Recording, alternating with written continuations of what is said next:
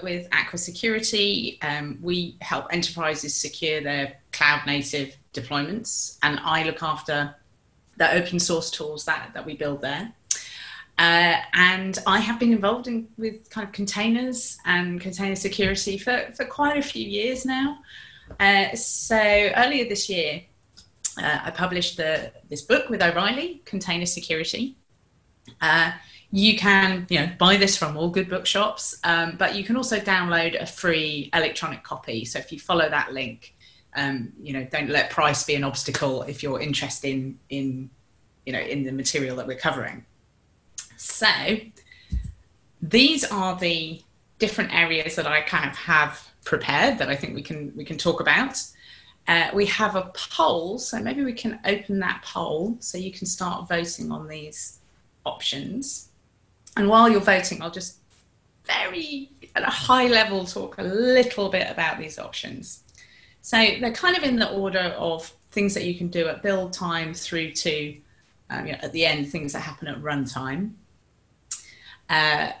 For most of these, I have some demos so we can explore which ones we can dive into them. As we go through each one of these topics, let's do Q&A about that topic because they're all quite different. And so just go ahead and vote on whichever thing you think looks interesting to you. Secrets. When I'm talking about secrets, I really mean things like credentials that your application code needs in order to run effectively. So you might have application code that needs database credentials is really common. You might need tokens in order to communicate with some other service within your deployment. Those secrets might give you access to, giant swathes of data that needs to be held confidentially. But I'm really just talking about those. I'm not talking about the mass data. I'm talking about the credentials. And ideally, these are secret credentials. You want to limit access to those secrets to a smaller number of people, possibly no people for production, and a smaller number of containers, as few places within the system, just limit access to the secret to the places that really need it. And if we're talking about containers, quite often it means we want secrets to be available just to one kind of container running a particular microservice or application. So all the time that your secrets your secrets will exist before and after they're actually injected into the container, and you want them to be encrypted. You want them to be unaccessible to unauthorized people and unauthorized applications, both while they're in storage and also as they're moved from wherever they're held into your container. Now, I'm going to assume that we're using Kubernetes because I think in today's world, most people running containers are using Kubernetes. The same kind of principle may apply depending on other secret storage mechanisms. And Kubernetes has a native implementation of secrets.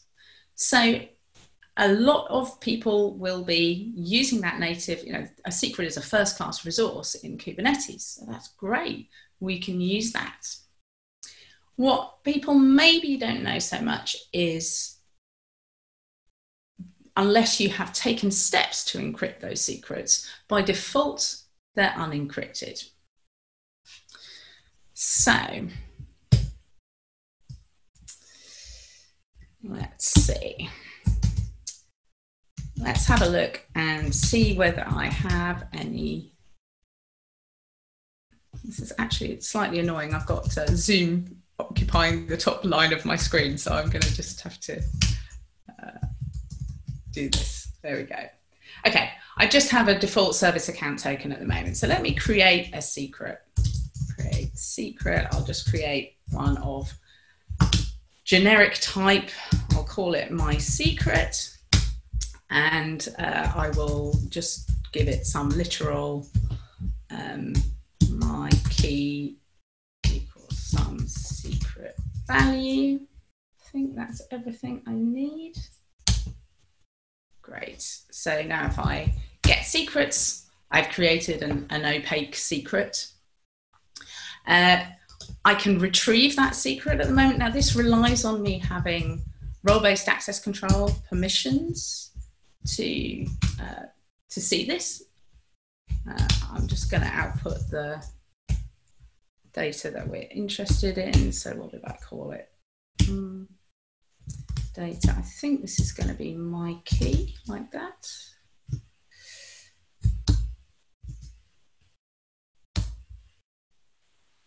Yeah, helps if I type an equal sign, not a dash. Okay, so I've got something that looks like gibberish. That isn't what I passed in, but if I just pass that into base 64 decode, I can see my secret value. I hope everyone is aware base 64 encoding is not encryption because there's no key required. Anybody can just decode. I don't need any secret knowledge in order to decode a base 64 encoded piece of string. So there is a secret. It's stored somewhere in Kubernetes. I need role-based access control in order to get that, but there's nothing about the way that I'm retrieving it that means it's encrypted. Now, if I'm root on the machine, I can look at the etcd database, which is storing all our data, and that includes the secret data. So this is going to be a binary file, so it's not going to be pretty, okay?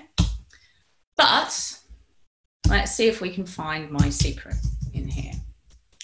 So I can, and we can see, for example, it's probably the default namespace. Here's some information about it. Oh, and you know, here's some. Where's my secret value? Let's look for some secret value. There we go.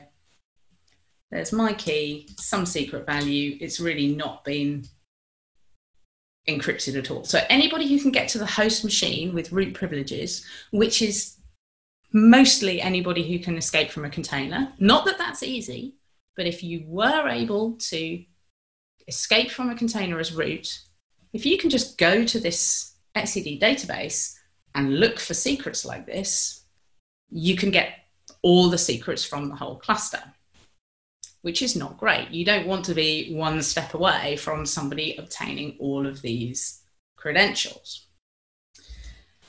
So let's quit out this ugly file. What can we do about it? We can use, and let's just quickly switch back to my PowerPoint. So we can use encryption configuration on the API server. So I'm going to set up a YAML file that is essentially like this, that says, I want to, I want to encode secret resources. I want to encrypt secret resources. I'm going to use a key that's stored in this configuration file. And it's up to it's actually Kubernetes that's doing this encryption for us. So let's see that in action. So if I go to Kubernetes manifests and I look at the API server configuration, and I've kind of prepared this earlier, so this shouldn't be,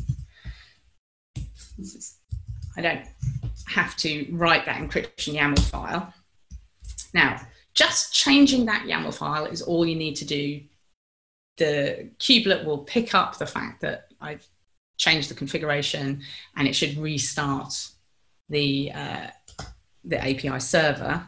Let's just check that it is running, because I think I've talked for grep. Okay, so it is running, and we should find, yes, there's the encryption YAML that it has picked up. So let me create another secret, and I'm going to give it a different value, and I'll call it my other secret.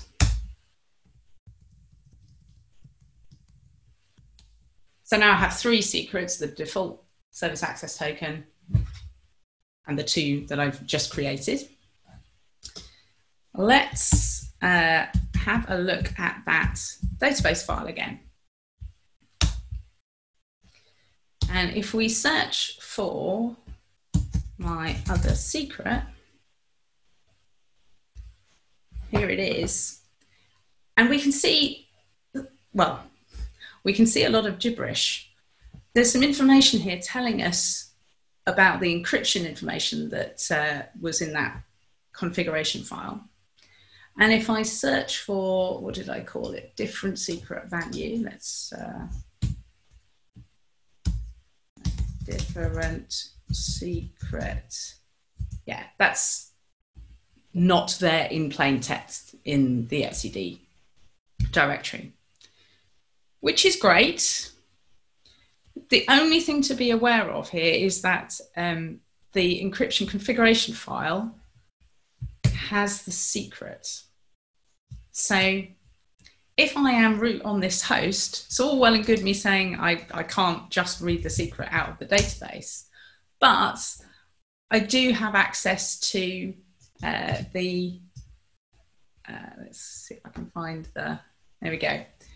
If I can pick up this configuration file, I can get hold of the secret. So I've made it slightly more complicated, but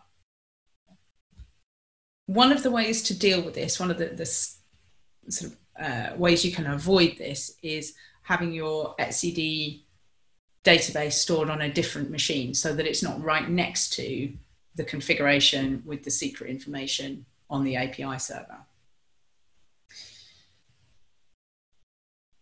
This is one of the reasons why using other solutions to manage really, really important secrets, things like HashiCorp Vault, are certainly worth considering if you're protecting something of very high value.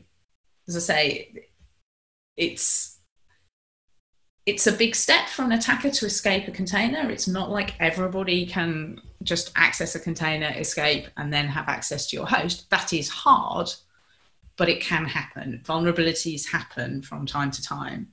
And if it happens, you don't want to have easy access to all of your secrets.